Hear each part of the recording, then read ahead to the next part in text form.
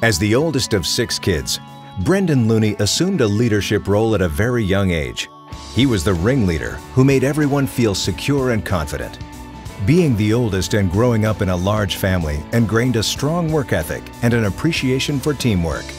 These traits, along with his passion and energy, became the bedrock of Brendan's personality.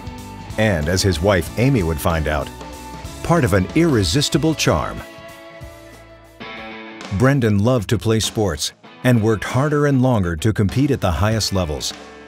His extra effort paid dividends at DeMatha Catholic High School, where he earned letters in 3 sports and was a starter for 2 championship baseball teams. As captain of the football team in his senior year, he was named MVP of their undefeated 1998 championship team, which attracted the attention of the United States Naval Academy.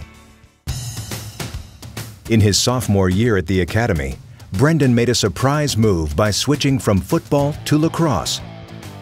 Although he had never played organized lacrosse, he attacked the sport the only way he knew how, full throttle, setting goals and pushing himself harder and harder to learn the game and develop the skills.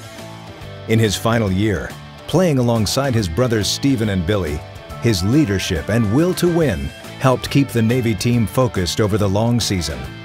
That squad, one of Navy's most successful, recorded 18 wins and reached the 2004 NCAA Final.